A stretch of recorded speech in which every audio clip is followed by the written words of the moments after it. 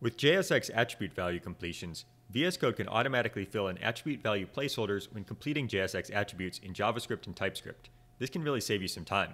In this TypeScript React project, for example, say I was working in the JSX here and wanted to add the title attribute. So I'll go in and say title.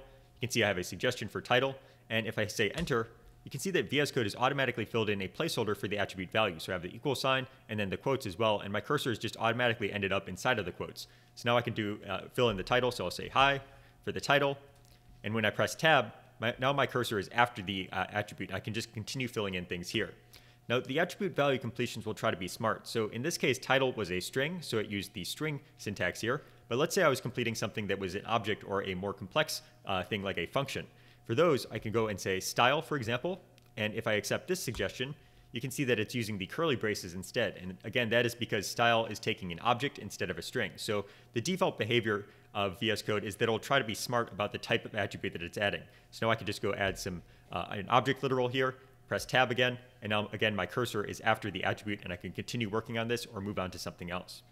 Now you can actually configure this behavior to force VS Code to always use braces instead of trying to be smart and use strings or quotes in the string cases, or you can just disable this behavior entirely with a setting. So let's open up the settings with Control comma or Command comma on Mac. And I'm going to search for JSX Attribute. And you can see I have two settings here, one for JavaScript, one for TypeScript. I'm in TypeScript, so I'm going to use the TypeScript Preferences JSX Attribute Completion Style setting. Again, the default behavior is auto, where it'll try to be smart about the type of quotes or braces that are being added.